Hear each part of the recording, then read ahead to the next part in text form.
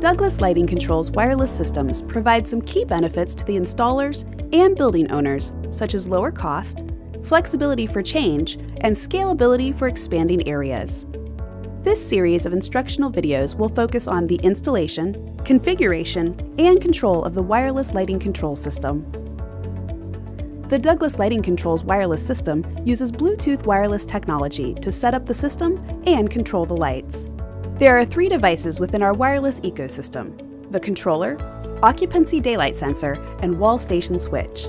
Each device is enabled with Bluetooth technology to communicate with each other, creating a wireless mesh network.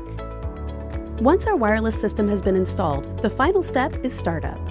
This involves creating the wireless system and configuring all the control parameters.